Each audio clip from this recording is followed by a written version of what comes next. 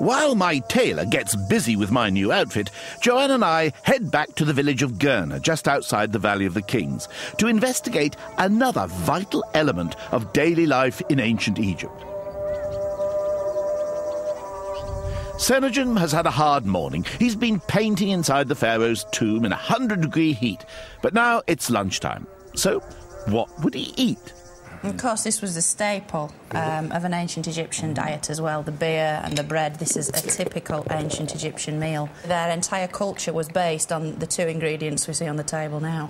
I mean, it's absolutely laden with calories. It really will pile the pounds It's like a paratha. It's quite greasy. And it is. But the beauty of it is, I mean, it is so high calorie, it would give an amazing amount of energy, which is... It's good, isn't it? No, it doesn't taste like paratha. It's lighter. I mean, you don't need to eat anything else than this.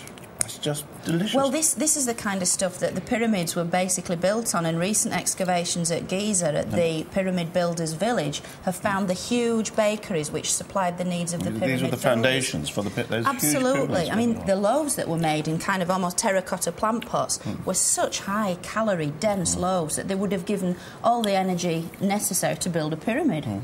I mean, when people hear, modern people think about the ancient Egyptians living on bread and beer, they think, oh, poor things. But, of course, they're thinking about sliced bread in a supermarket. Yeah. I mean, it's a different thing. There's taste, there's so many different kinds.